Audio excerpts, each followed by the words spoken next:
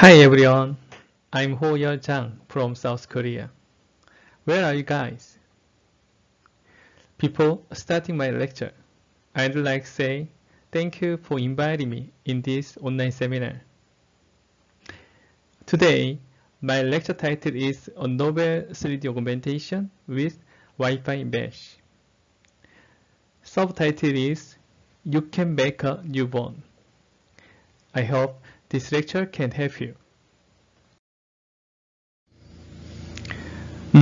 My face. How am I look? Is it similar to me? In fact, I painted my portrait by myself.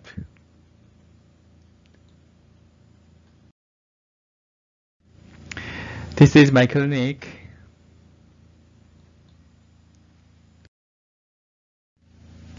Let me introduce my clinic. Oral scanners, milling machines, 3D printer, laser, VRF, and auto-two-spawn machine. I have many kinds of surgical and digital equipment in my clinic. I'm not rich guy. I just wanna improve my practice. I'm actively using them in implant and digital treatment with my staff.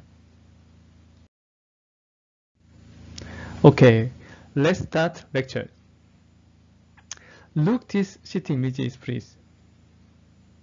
Sometimes you can meet these attributes in your practice. It's not easy to place the implant. The alveolar bone was severely atrophied. Ridge width is very narrow, and the nerve is very close to crystal bone. What would you do for this patient if you are me? Give up implant treatment? Or refer to another dentist? If you are good at GBR, you can overcome this case enough.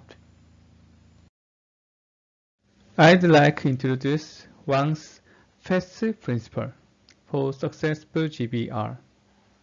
It's very famous. The P means primary wound closure, and the A means angiogenesis. The first S means stability of wound and implant. The second S means space creation and maintenance. I think the most important requirement is space creation and maintenance. You can choose the surgical technique according to the defect form. For example, you can choose flap-knee surgery, minimal incision, or open surgery. And you can decide if you need bone graft and membrane or not. You know what defect form is? Defect form is classified by the number of residual where you want to place the implant. You must know defect form before your implant surgery. If there are many residual like this ball, it is a content defect. But there are a few residual like this broken ball, it is a non-content defect. I think defect form of surgical site is very important for choosing surgical technique and graft material. You can classify the defect form according to the number of remaining walls.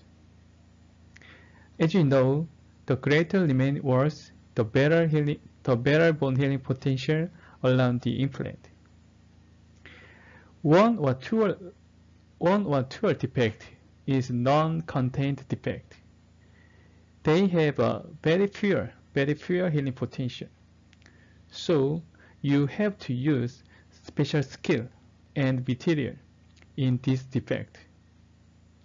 I'm doing 3D-dimensional augmentation using RGBMP2 and titanium mesh, especially in 1 or 2 defect.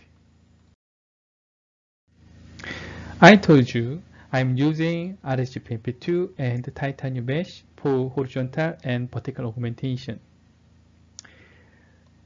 This is Wi-Fi mesh. I think this is a new kind of titanium mesh. Today, I want to focus on Wi-Fi mesh, not RGBMP2. So I explain about RGBMP2 briefly.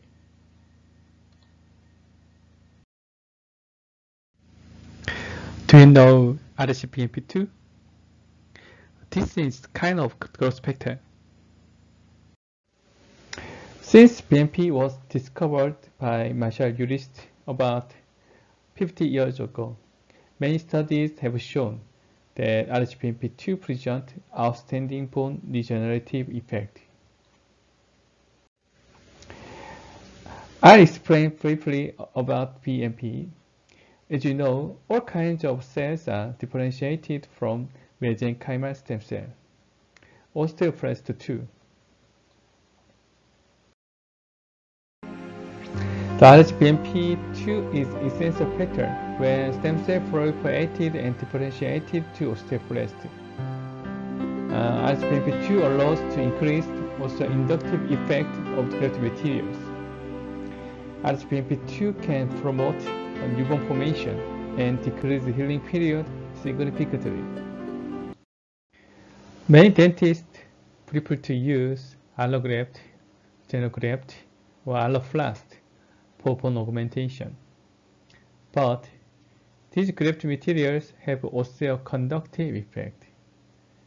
If only osteoconductive graft is used in severe atrophy leads, newborn formation would be limited. So I recommended mixing method RGBMP2 with other graft when you need a powerful osteoinductive effect. When you do three-dimensional augmentation, space creation and maintenance is very important. So I prefer to use titanium mesh for GBR. It plays as a barrier membrane and physical support over the graft. Titanium mesh is the best membrane for space making and maintenance. It allows low bacterial contamination. It is inexpensive compared to other membranes. Of course, titanium mesh has some disadvantages as well. It is not workable when you cut, bend, and apply titanium mesh. Soft tissue can grow into the graft through the hole.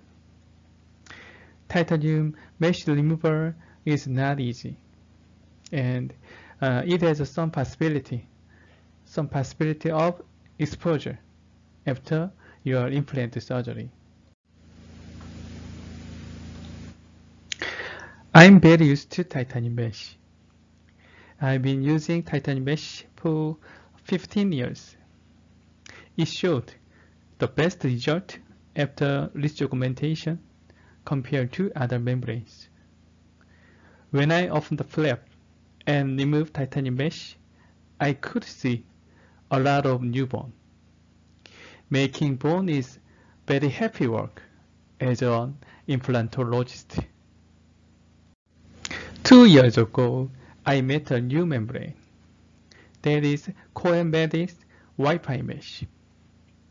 After that, I've changed my mind. Now I think Wi-Fi-Mesh is the best membrane I've used so far. Wi-Fi-Mesh contains a titanium frame, so it can be bent in various shapes and it can be maintained well at the graft site. Teflon sheet of Wi-Fi mesh can reduce tissue damage and infection risk. Let's see this animation together. Very well. InnoGenic Wifi-Mesh is a non-resorbable barrier membrane made of 2 PTFE sheets with a Wi-Fi-shaped titanium frame. Wi-Fi mesh consists of an inner titanium frame and 2 layers of PTFE reinforced between them to apply over intraoral defects. the shape of the titanium frame is similar to that of the wireless network. Inner frame is similar to Wi-Fi network icon, so this membrane was named Wi-Fi-Mesh. Wi-Fi, so this non-resorbable barrier membrane is named Wi-Fi-Mesh. Laser-cut titanium is placed between two transparent PTFE sheets and they are compressed, which can be produced in various shapes and sizes according to the cutting methods. The Wi-Fi mesh is used either side and its non-porous surface prevents bacterial penetration. Wi-Fi mesh has a non-porous and smooth surface, so it can prevent bacterial infiltration. You can use it for open membrane technique. And the transparent PTFE allows users to adjust the healing period as the underlying tissue is observable. The titanium frame has superb shape retentivity. The center hole allows easy removal and fixation using the InnoGenic GBR healing caps or bone screws. After the Wi-Fi mesh is completely packed through the first and second packing process, the Wi-Fi mesh is sterilized for 3 to 4 days for the perfect sterilization, making the Wi-Fi mesh much safer. In case when bone defects are found after gingival incision and flap elevation, but the Inno fixtures can possibly be placed. Place the fixture in the drilled site after incision and flap elevation. Install the fixed connector to the fixture using the 0.9 hex ratchet driver. Relax the mucous membrane. Okay, lesion incision is very important when you use Wi-Fi mesh. The lesion incision should be performed prior to bone graft. It's to ensure visibility. I mentioned it again later in the clinical case. By releasing incision. Graft such bone substitutes as Cowell BMP and InnoCap by the InnoGenic bone carrier. Open the prepared Wi-Fi mesh sequentially and cut with scissors to fit the surgical site. Wi-Fi mesh is very workable. It can be easily cut and bent, so it is very convenient than conventional titanium mesh. Then, shape into an arched shape and cover the bone grafted site using tweezers. Fix the upper part of the Wi-Fi mesh by installing the InnoGenic. I sometimes fix the Wi-Fi mesh with fixing screw and sometimes without fixing screw. GBR healing cap to the fixture through the center hole of the. I prefer to use only membrane holding sutures. Wi-Fi mesh and fix the entire part by membrane holding It's more convenient for me. Or fix the lower part with the InnoGenic GBR fixing screws.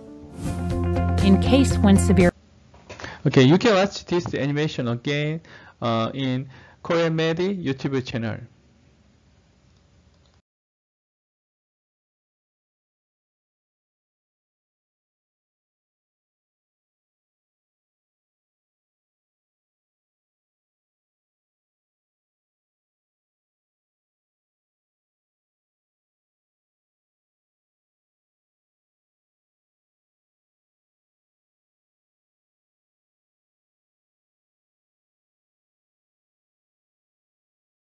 Wi-Fi mesh has many advantages compared to conventional titanium mesh. Let's see this tape. First, Wi-Fi mesh is very workable. Cutting, bending, and application, everything is easy. You don't have to worry about soft tissue growth and soft tissue tearing. It has a very smooth surface, so its removal is very easy. Even Wi-Fi mesh can be used for open membrane technique. These are main graft material in my implant surgery. When I perform 3-dimensional ridge augmentation, especially in 1-wall or 2-wall defect, sticky bone, PRF, and Wi-Fi-Mesh are used together for bone graft. Sticky bone and PRF are a well-known material. You can make them with patient venous blood. These materials make my surgery easy and convenient. So far, I've introduced RCPMP2 and Wi-Fi-Mesh. From now on, I'd like to show you my clinical case. Okay, first case. This patient was 62 years old man. He had a severely atrophied ridge on left lower mandible. Inferior alveolar nerve was very close to crestal bone, as you can see. So I decided to do vertical and horizontal ridge augmentation with Wi-Fi-Mesh. In fact, this patient had failed implant treatment twice at another local clinic. Then he was referred to me for advanced implant surgery.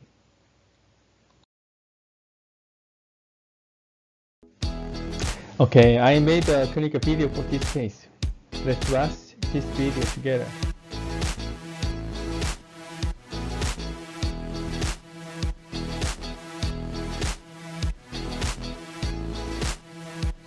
In this case, I designed a full thickness prep. Incision, vertical incision, flap elevation. And you can see severely atrophied ridge on this side. Stop. What's this? Okay, yes, metaforamen. Be careful this nerve.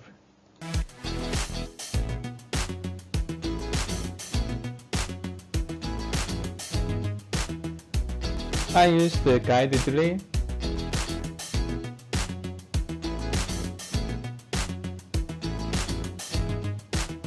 After drilling, I placed the first implant.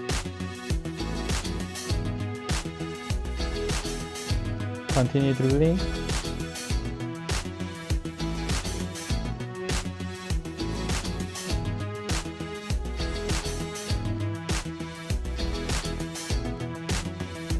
Second and third implants were placed. Stop. Please look at this. The implant top was exposed about 2 mm vertically because I had to do vertical augmentation on this area.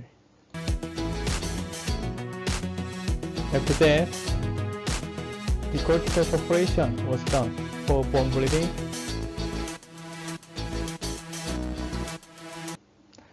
As previously mentioned method, the lesion incision should be done before bone graft, because after bone graft, clear vision is limited, so you cannot cut periosteum clean.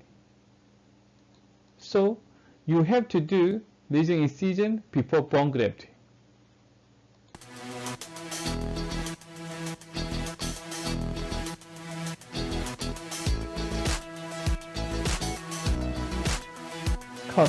Stop. Okay, flap must be fully filled to lingual side with tension. This is very important to prevent mesh exposure after your surgery. This is stick bone. This stick bone contains 80% allograft and 20% calcium phosphate, and it contains RCPMP2. RCPMP2 enhanced inductive effect inside your graft material.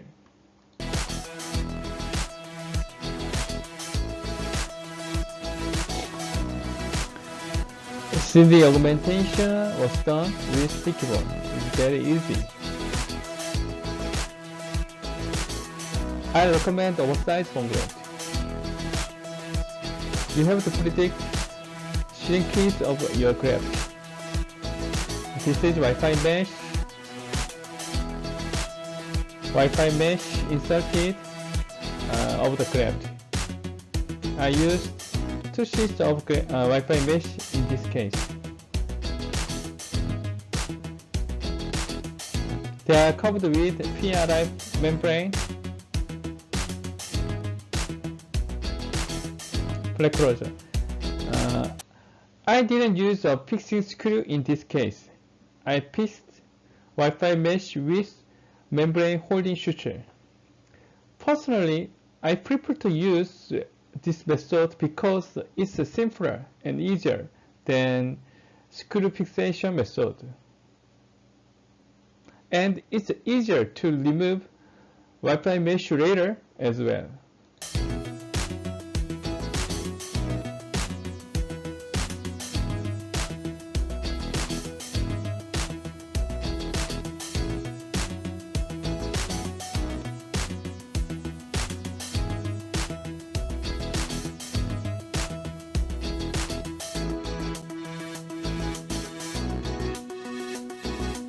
You have to do tangent-free suture like this. Okay, primary closure was done like this.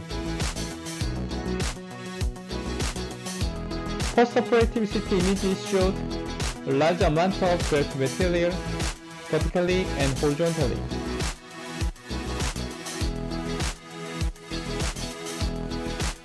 Wait.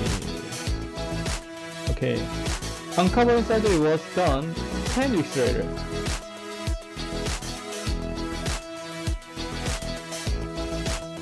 After Wi-Fi mesh removal, well-formed newborn was observable. Very beautiful. Connect healing abutment.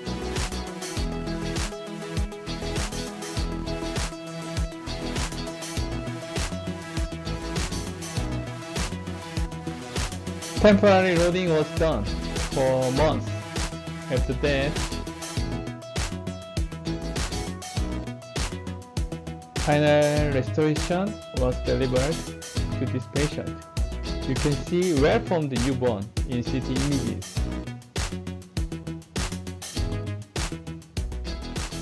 Very excellent result.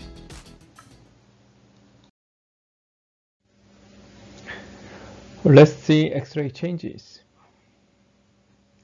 This patient had severely atrophied leech before surgery, but vertical and horizontal leech augmentation was successfully finished with Wi-Fi mesh.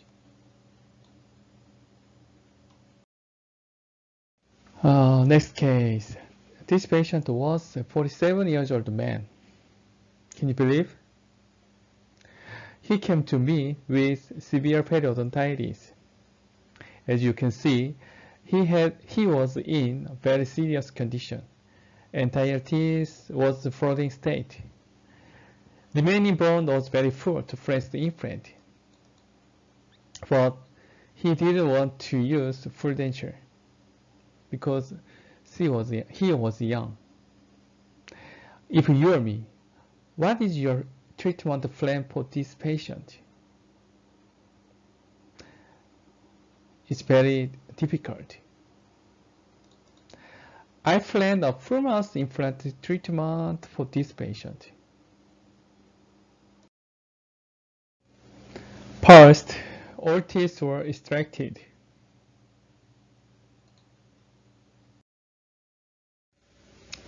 Two months later, the implant surgery was performed on the maxilla. As you can see, residual bone was not enough to place the implant.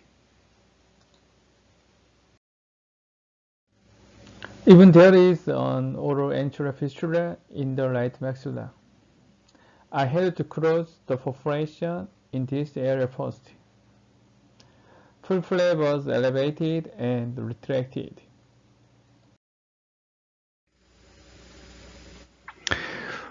This patient had a very atrophic leech. So first I did this splitting and placed the implant simultaneously. Then I made lateral bony window for sinus augmentation.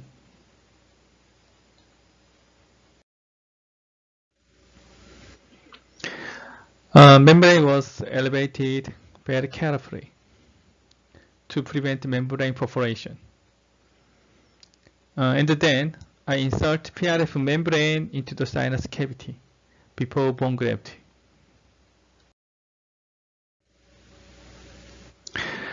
Sinus cavity filled with graft material, and then implants were placed simultaneously, even though residual bone was 1 or 2 mm. In the right maxillary sinus, I tried to cross oral enteral fistula. First, the granular tissue was removed. I used two methods to repair a large sinus perforation. The first trial is detachment of the perforative sinus membrane from the sinus floor. The second trial is filling something under the elevated sinus membrane. I used the PRF and collagen plug to fill this space. After that, three-dimensional augmentation was performed with huge amount of graft material. This bone contains RHBMP2. Then I did primary closure like these pictures. Post-operative CT images shows well-augmented graft material, anterior and posterior part. In low jaw, fluid thickness flap was elevated for implant placement and ridge augmentation. Wi-Fi-Mesh was preferred. Wi-Fi-Mesh was cut and bent according to the shape of the graft site. In left mandible, all implants were placed and releasing incision was performed for tangent-free suture, as I mentioned method. Then horizontal ridge augmentation was done with a sticky bone. Wi-Fi-Mesh was inserted of the graft. Membrane holding suture was used for Wi-Fi-Mesh fixation. I didn't use fixation screw in this case. If you want to fix the mesh more strongly, use a fixation screw. It's up to you, it doesn't matter. After ridge augmentation, I did a primary closure like this. In postoperative panorama, implants were positioned well. In postoperative CT images, you can see well-augmented graft materials and Wi-Fi mesh. Bone volume was totally changed. 3 months later, I did uncovering surgery. Open the flap to expose implant.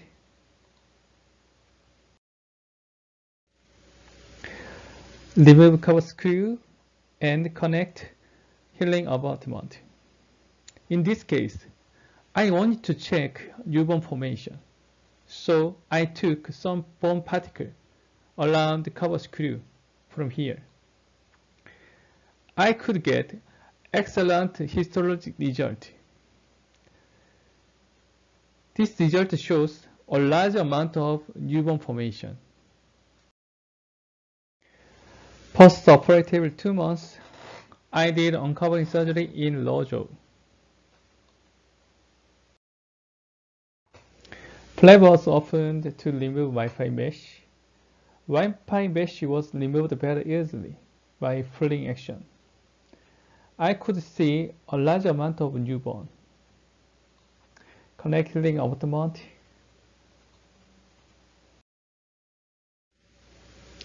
I removed the Wi-Fi mesh from right mandible as well. I could get same result.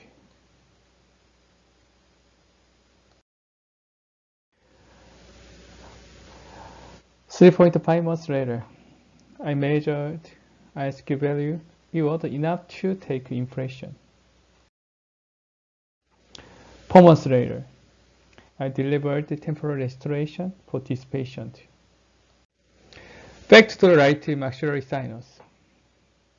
6 months have passed since closure of the oral enteral fistula. I tried to place the implant.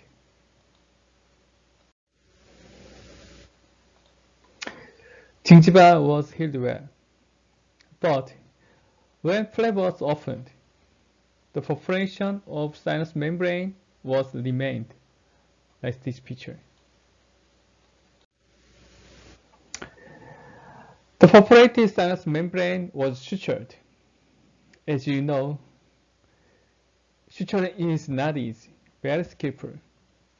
Anyway, I succeeded a membrane suture. PRF membrane was inserted into sinus cavity. And then, in this case, an instrument method was used to support maxillary sinus membrane. An orthotooth block was inserted into the sinus cavity. Stick bone was prepared as I mentioned method. 80% allobone, 20% calcium phosphate, plus RHBMP2. Sticky bone was used for sinus and ridge augmentation. After sinus augmentation, implants were placed. As you can see, residual bone was very full, so implants have no initial stability. They are a floating state. I expect osteogenic effect of RHBMP2. A large amount of sticky bone was augmented around the implant. After that, Wi-Fi mesh was placed over the graft. Suturing was done. You can see well augmented graft material in the sinus cavity. 4 months later, I tried to do uncovering surgery.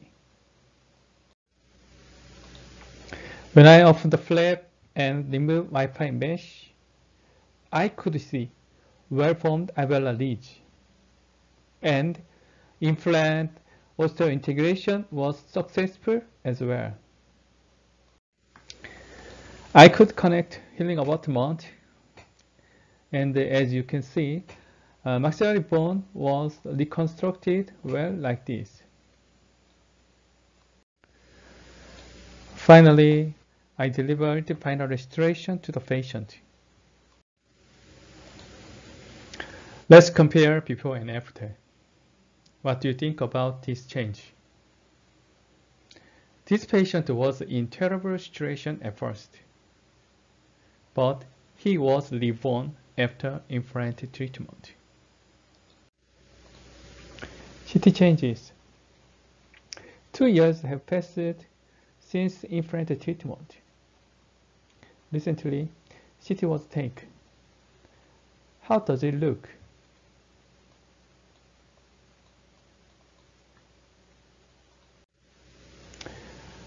The reconstructed bone is maintained well in both maxilla and mandible.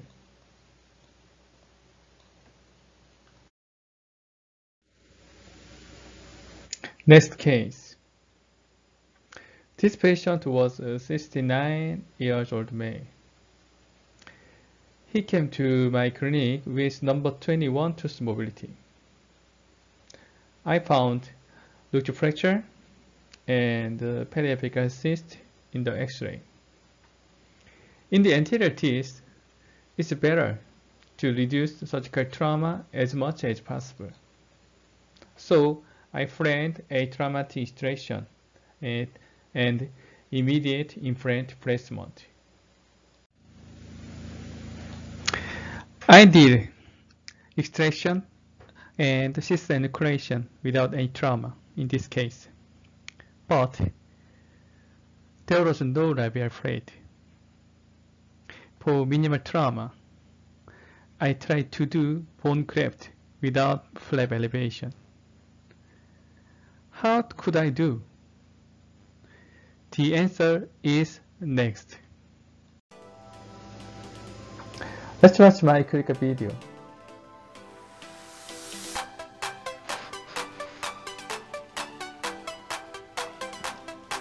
First extraction.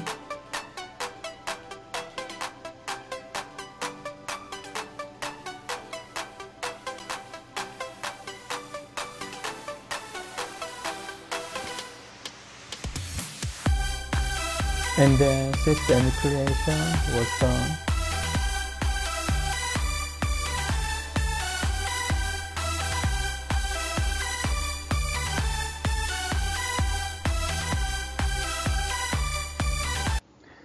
This is my clinical tip. I trimmed the upper inflammatory tissue. This is helpful for wound healing.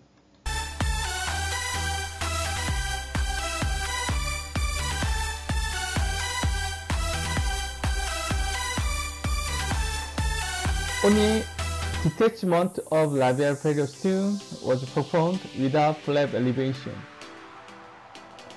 This is like a tunneling technique. No labial plate.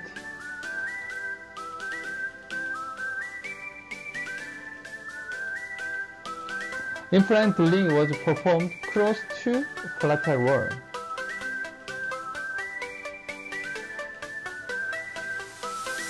After that, I inserted implant drill into the implant socket. This is also my critical tip for bone graft.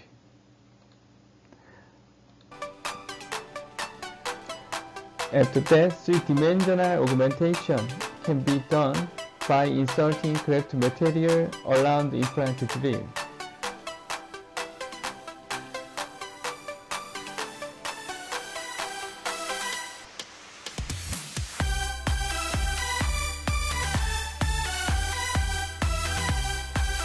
Remove implant drill carefully, and then implant placed into the socket.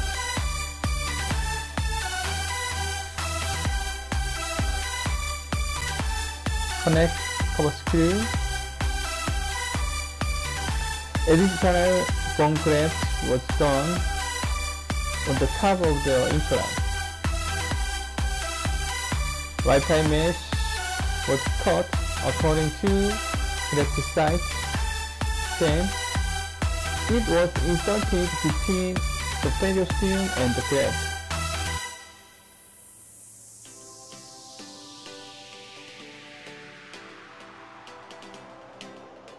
PRF membrane was curved above Wi-Fi-Mesh. This is kind of open membrane technique. Since Wi-Fi-Mesh has non-porous smooth surface, its infection risk is low.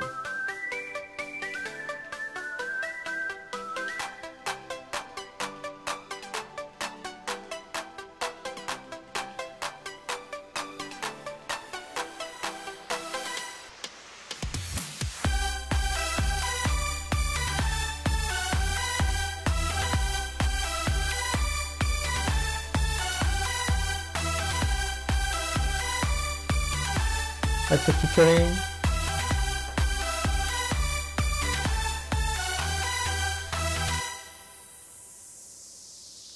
a mainland temporary switch was attached.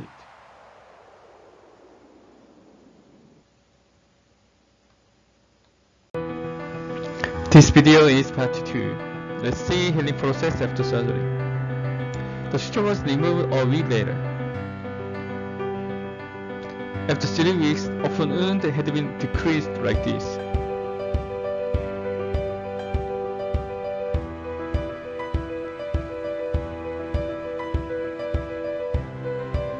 months later, I did secondary surgery. Wi-Fi-Mesh removed easily through minimal incision.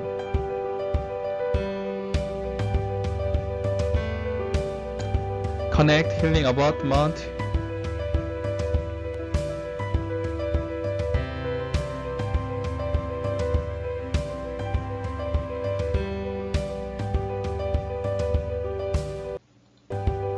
Stop.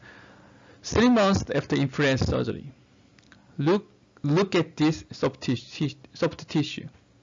I think it's very beautiful.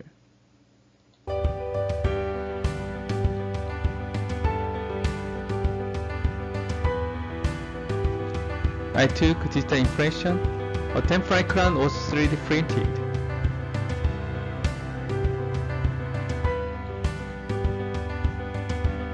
After a month, the final impression was taken, and a final full zirconia crown was made using CAD/CAM process. I designed this myself.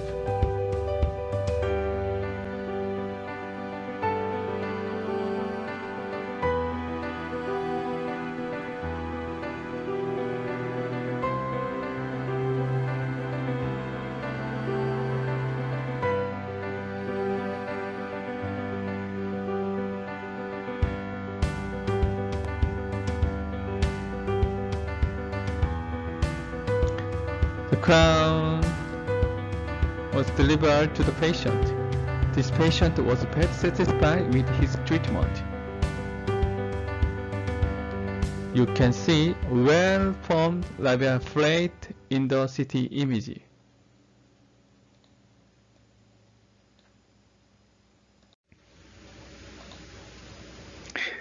In this case, I tried immediate implant placement and flameless stitch augmentation. I was able to achieve very aesthetic treatment result like this. Wi-Fi-Mesh has non-porous and smooth surface, so bacterial infiltration is limited. It can be used for open membrane technique like this case. Of course, wound management is very important when you use open membrane technique. You have to do wound dressing and check work frequently. You may think, Dr. Zhang, your surgery is too difficult for me. I can't do it like you. I don't think so. Erase a T, please, like this picture.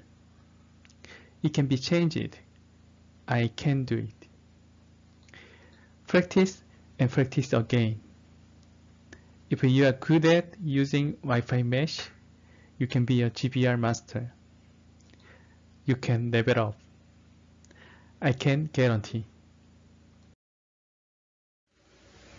These are my conclusions. According to defect form, choose surgical technique and graft material. Use ASTM F and Wi-Fi-Mesh for ridge augmentation in severely atrophied ridge. Wi-Fi-Mesh is easier and more convenient than conventional titanium mesh. Oversized graft is recommended in 3-dimensional augmentation.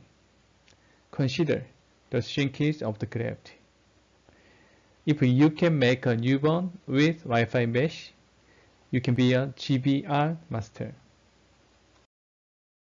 Thank you for your watching. You can watch my video again on my YouTube channel. You can find me with this address. Don't forget like and subscribe buttons. CoreMed support a lot of products for implant and bone graft. I'm using them very well in my clinical practice. I think you will be interested in them too. And I hope to see you again at another seminar in the future. Goodbye.